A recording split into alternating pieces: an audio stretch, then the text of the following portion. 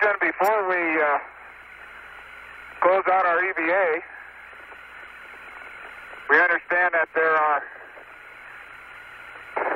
young people in Houston today who have been effectively touring our country, young people from countries all over the world, effectively touring our country, had the opportunity to watch the launch of Apollo 17, hopefully had an opportunity to meet some of our young people in our country, and we'd like to say, first of all, welcome, and we hope you enjoyed your stay. Second of all, I think probably one of the most significant things we can think about when we think about Apollo is that it has opened for us being the world, a challenge of the future. The door is now cracked, but the promise of that future lies in the young people, not just in America, but the young people all over the world, learning to live and learning to work together. In order to remind all the peoples of the world, in so many countries throughout the world, that this is what we all are striving for in the future, Jack has picked up a very significant rock, typical of what we have here in the Valley of Torres Littrow.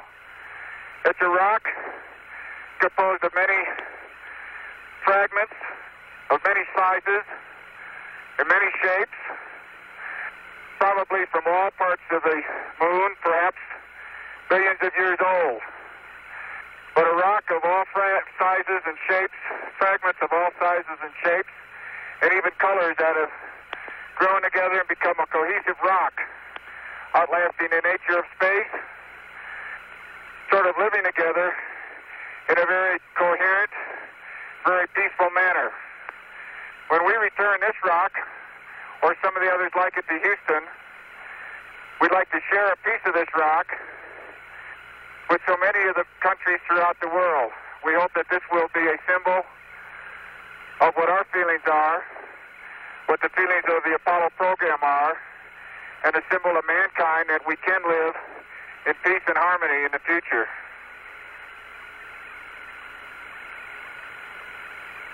A portion of a rock will be sent to a representative agency or museum in each of the countries represented by the young people in Houston today. And we hope that that rock and the students themselves will carry with them our good wishes, not only for the new year coming up, but also for themselves, their countries, and all mankind in the future. Put that in the big bag, Gino. In the big bag. Roger. We Jack salute and you, Gene, promise of the future. we thank you for your sentiments and your interest.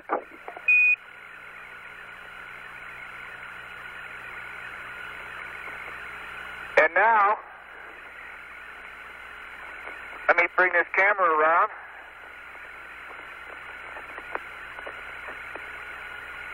To commemorate not just Apollo 17's visit to the Valley of Torres Littrow, but as an everlasting commemoration of what the real meaning of Apollo is to the world, we'd like to uncover a plaque that has been on the leg of our spacecraft that we have climbed down many times over the last 3 days. And I'll read what that plaque says to you. First of all, it has a picture of the world, two pictures, one of the North America and one of South America.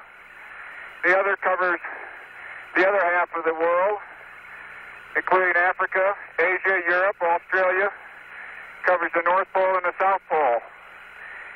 In between these two hemispheres, we have a pictorial view of the moon, a pictorial view of where all the Apollo landings have been made, so that when this plaque is seen again by others who come, they will know where it all started. The words are, "Here man completed his first exploration of the moon. December 1972 AD. May the spirit of peace in which we came be reflected in the lives of all mankind. It's signed Eugene A. Cernan,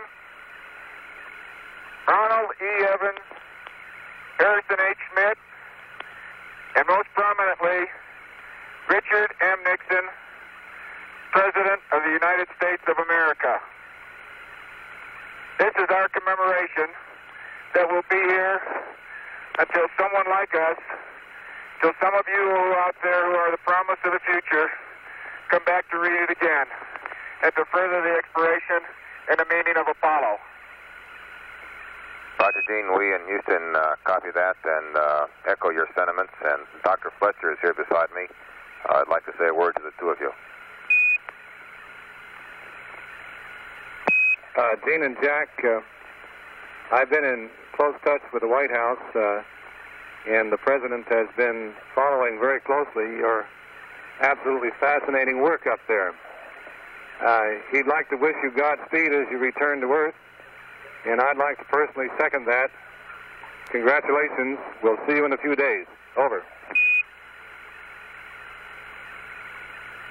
Thank you, Dr. Fletcher. We appreciate your comments, and we certainly appreciate those of the President. And whether it be civilian or military, I think Jack and I would both like to give our salute to America. And Dr. Fletcher, if I may, I'd like to remind everybody, I'm sure something they're aware, but this valley of history has seen mankind complete its first evolutionary steps into the universe, leaving the planet Earth and going forward into the universe. I think no more significant contribution has Apollo made to history.